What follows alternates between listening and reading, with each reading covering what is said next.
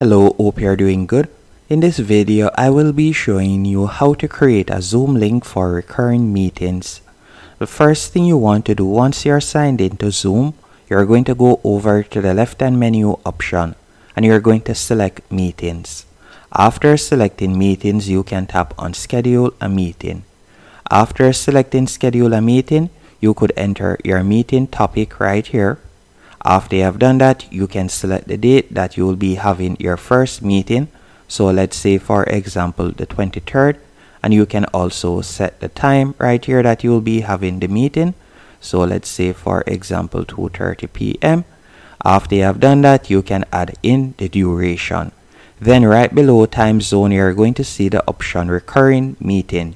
You're going to tap on that. Then you can select when it will be recurring. For example, will this be daily? Will it be weekly? Will it be monthly?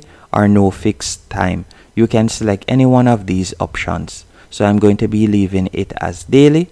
Then after you have done that, you can choose whether you will be repeating it every day or just a few days. And if you were to select weekly, it would be the same option, whether it would be for 1 week, 2 weeks, or so on.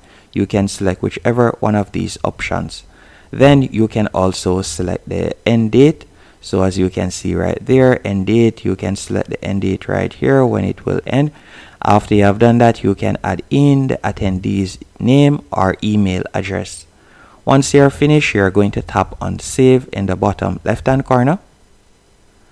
After you have tapped on save, you have now created a recurring meeting, as you can see right here. Now you can simply copy the link.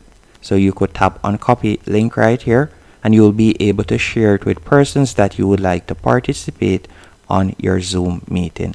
Hope you found this tutorial helpful and informative. If you did, be sure to hit the like button and subscribe.